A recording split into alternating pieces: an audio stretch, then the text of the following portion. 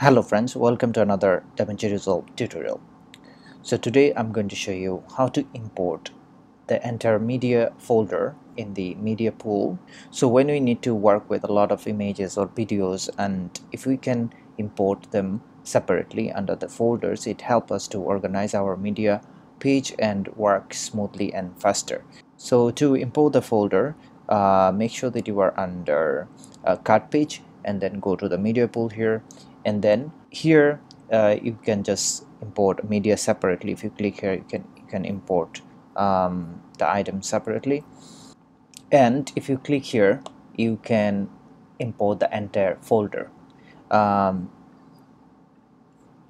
Here it is. So you select the folder and open, and then if you want to see the folder, go here, the bin list, and then master. As you can see, here is the folder. So friends, this is how you simply can import a media folder in the media pool. I hope this tutorial will help you. Thanks for watching. I'll see you next time. Goodbye.